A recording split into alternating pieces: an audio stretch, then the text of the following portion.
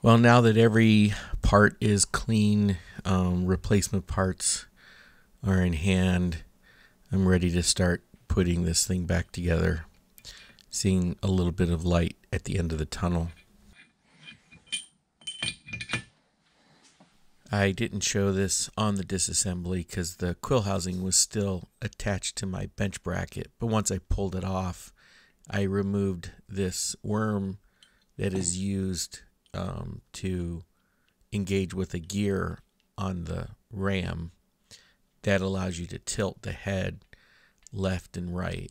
Once I cleaned it all up, I can put it back into the housing now.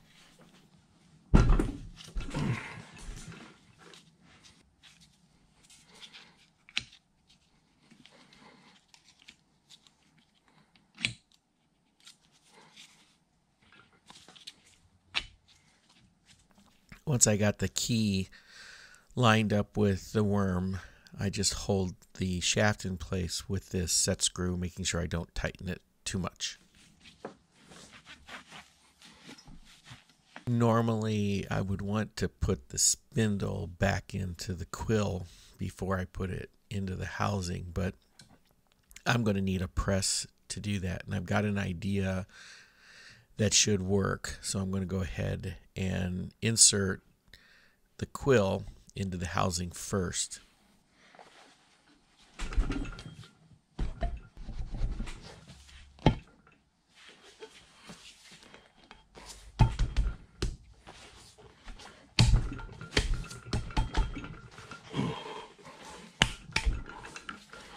Of course, all of that is predicated on me actually getting the quill into the housing. I, at this point, have no idea why I am facing this resistance, and also why I'm struggling to even get it back out.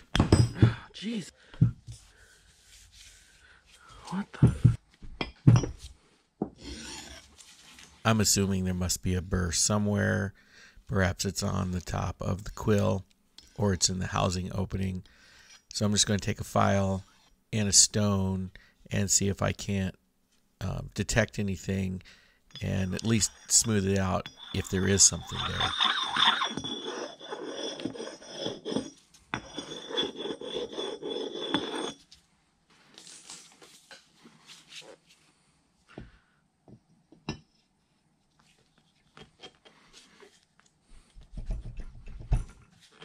It's still getting jammed up almost immediately after inserting it into the housing.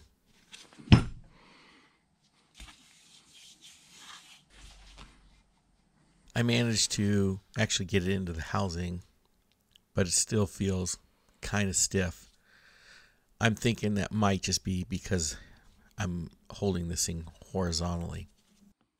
The original quill stop knob on this machine was missing, so this replacement is what I'm trying to fit in here, but it is too wide to fit into the slot in the front of the housing. So I'm just taking a file and filing down the sides of it until it moves in there freely without any resistance.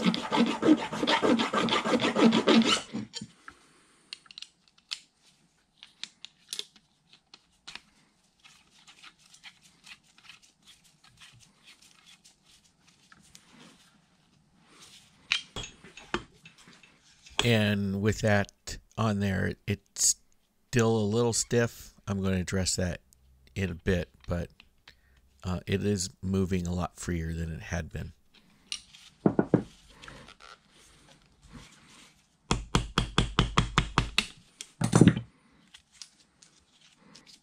A little more filing, and now that quill stop knob fits into that slot perfectly.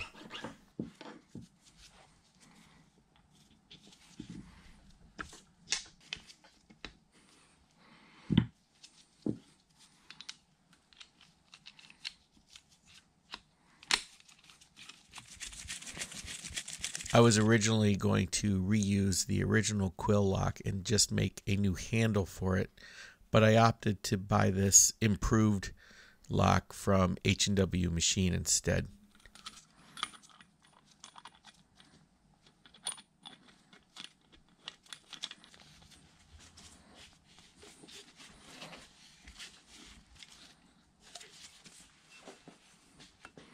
After remounting the quill housing onto my bench bracket, I'll leave it here for the remainder of the assembly, including inserting the quill skirt around the quill.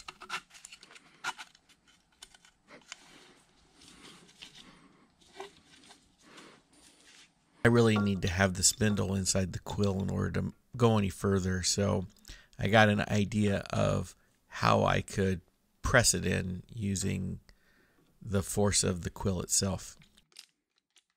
I temporarily installed the quill pinion shaft and the handle.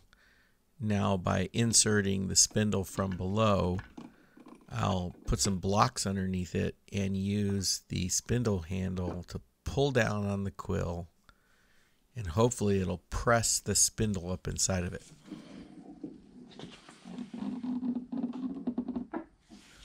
What I thought was going to happen didn't happen. As I pulled down on the handle, when the spindle made contact with that block, it actually lifted up my entire workbench, which is 4 feet by 8 feet of nothing but 2x4s and plywood.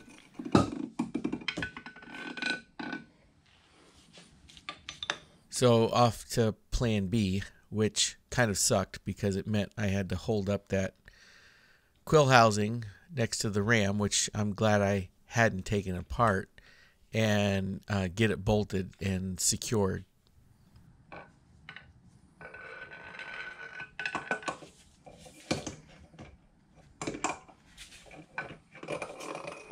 So the idea here is the same. I'll get the spindle started up into the quill, put some blocking underneath it, pull down onto the quill handle, and it'll push it right up into the quill. And of course it matters that the turret bolts are tightened all the way.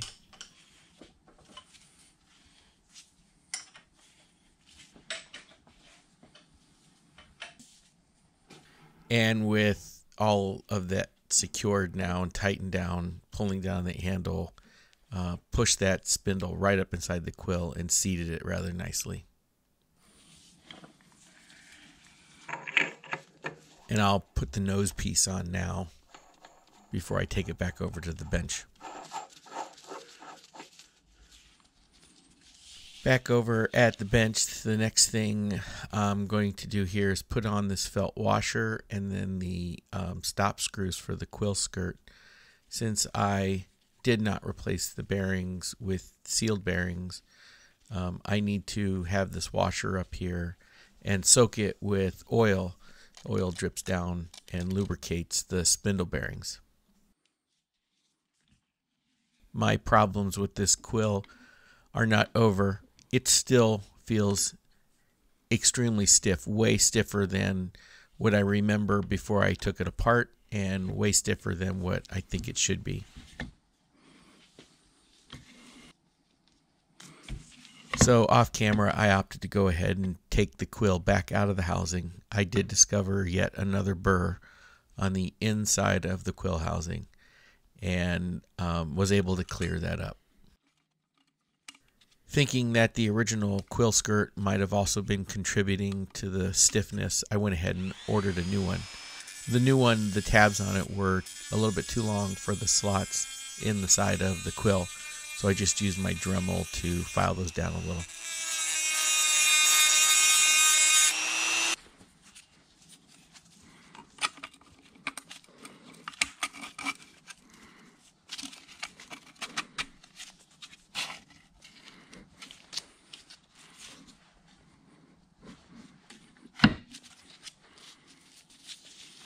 And then once again, install the felt washer and the 2 screws that go into the top of the quill.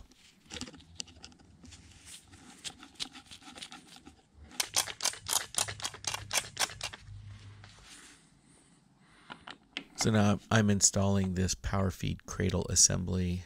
I think that's what you call it. I didn't disassemble this. I just cleaned it real well.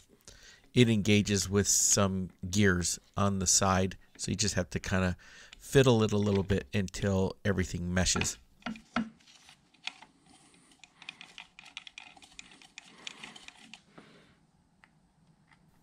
There's a double set screw that goes in from the side that captures that shaft on the cradle assembly.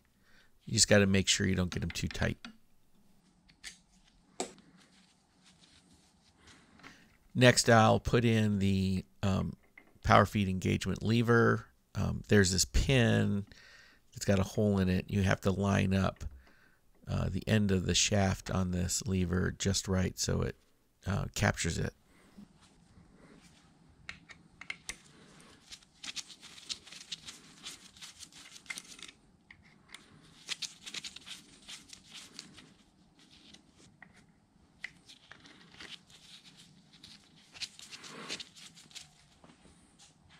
And since I need to oil my spindle bearings, I needed to get a new oil tube. Mine was missing originally.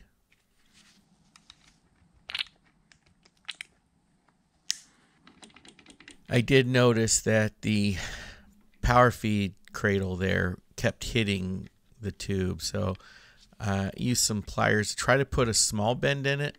I think it's still going to hit it, but it shouldn't block it. After putting on a little bit of grease here, I can now permanently reinstall the Quill pinion shaft. And on the left side of that pinion shaft is where I need to install the power feed overload clutch. There's a spacer first, and then there's this bevel gear, which you have to drive onto another worm. I just used a piece of copper pipe. And of course, a snap ring. If you've watched any of my other videos on this Bridgeport, you'll know how much I hate these things. I fully understand that these things are a necessary evil. They work. They do what they're intended to do, but they suck to get on. They suck to get off. Maybe it's my pliers, or maybe it's just me.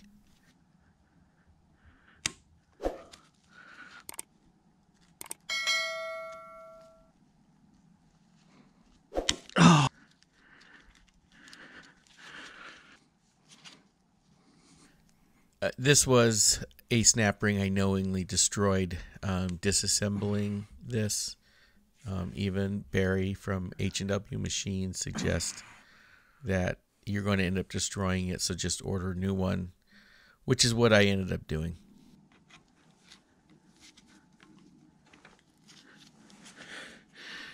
Finally, some success. And I hope everyone appreciates the editing that I had to do in order to keep this video PG.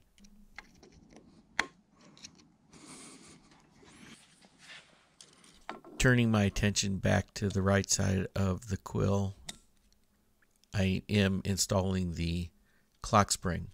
The clock spring is a flat spring coiled, and on the end of it there's a hole in it that has to line up with this tab. Oh, is that it? Yep. The intent of the clock spring is to act as a counterbalance to the Quill, so it can be held in position wherever you leave it without using the lock. So I need to rotate this clockwise about 1.5 turns.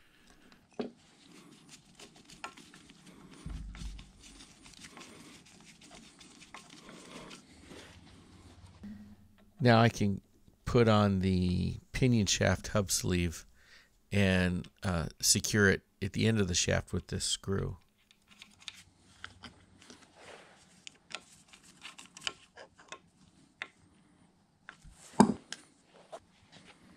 This Quill handle is not a factory one. It was given to me by a local retired machinist that I became friends with recently.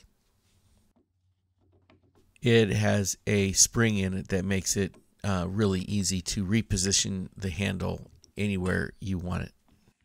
If you have a vertical mill similar to this, what kind of Quill handle do you use? Leave a comment. Let me know.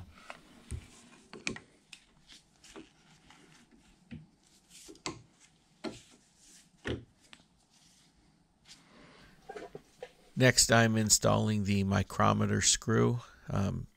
First goes on a snap ring, and then a jam nut, and then after that a quick nut. This has a little button on the side of it that allows you to move it up and down on the screw very quickly. Once I have it in place, I'll secure the snap ring into the groove near the bottom of the screw. After I insert the feed trip plunger and making sure that it's moving freely, next is this feed trip lever.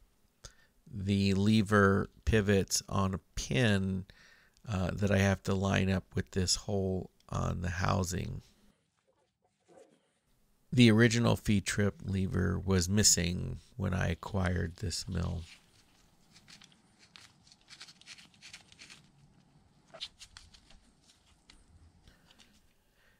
It has to line up perfectly or the pin won't go through.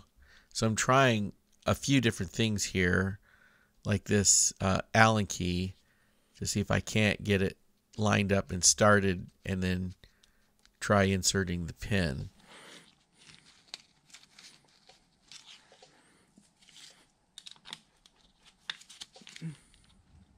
So I took a little break, came back to it, and then decided to try to use this tapered punch, and I seem to have a little bit better luck getting everything lined up.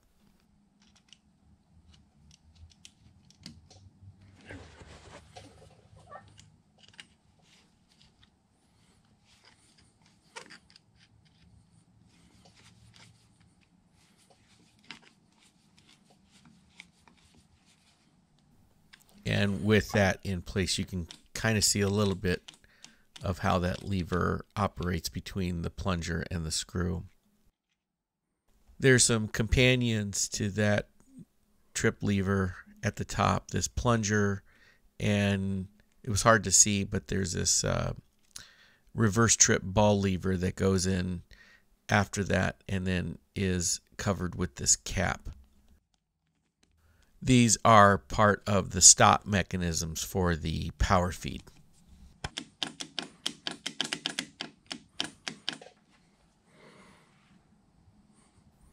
This bevel gear and this bracket with the handle on it are part of the feed reverse and feed trip mechanism.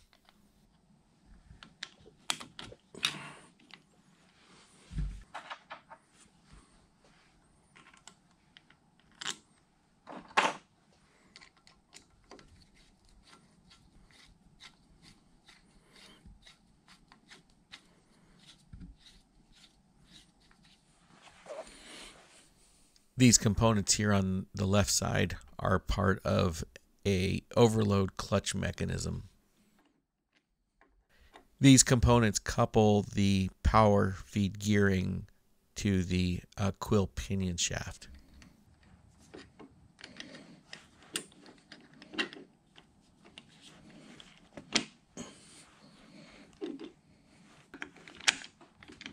Then this cover secures everything to the housing.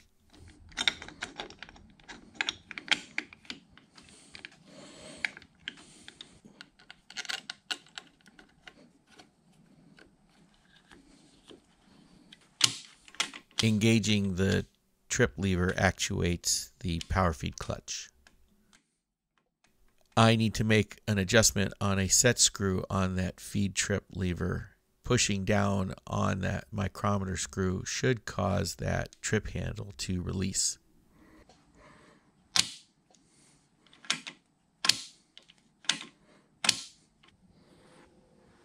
I'm just putting back this very small key that's set into the feed worm shaft. That key mates with a keyway in this hand wheel clutch. I'm going to install this feed reverse knob now. It'll make some of the rest of this a little bit easier. There's this very tiny steel ball that thankfully I didn't lose during the disassembly that goes in next, followed by a spring and a cap. This rides in a detent. And I want to make sure I don't make that spring too tight, so I'm testing the 3 different positions for that detent before I tighten up the set screw on the collar. And then the last component on the quill housing here is this power feed speed selection lever.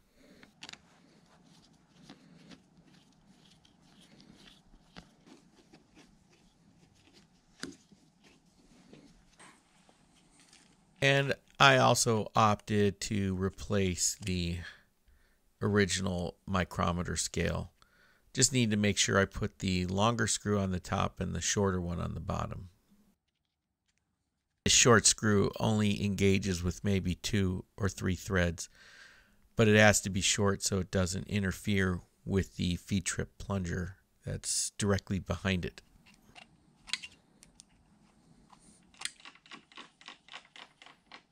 At this point, I wanted to do a little testing just to make sure things were working the way that I think they're supposed to. So I'm doing some manual testing of the power feed. I'm just engaging the gears at the top of the quill housing in that cradle manually with my hand. I don't think the clutch is engaging with the pinion shaft, so I'm forcing it here. This is not a permanent fix. It's just more of a diagnostic measure. But when I force it, you can see how the hand wheel now is causing the quill handle to move. And rather than replace components, there's actually a very simple fix for this. I found a video that was published by H&W Machine. The first thing that I need to do is remove this pivot pin on the back of the clutch lever.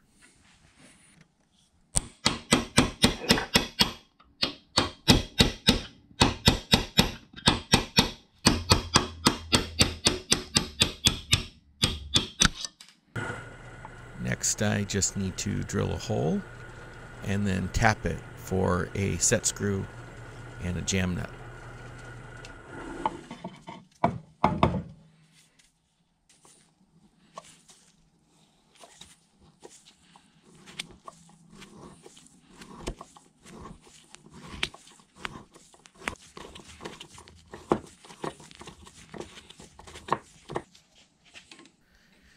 And then I can reinstall the clutch back onto the quill pinion shaft and then install the cover, the newly modified cover.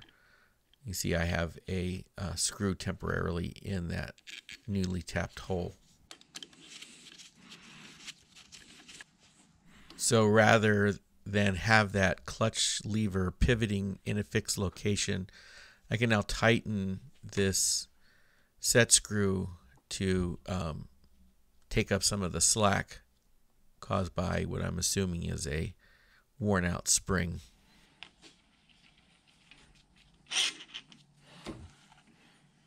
And that was a fairly simple and cost-effective fix. Just need to tighten down that jam nut and we're all set.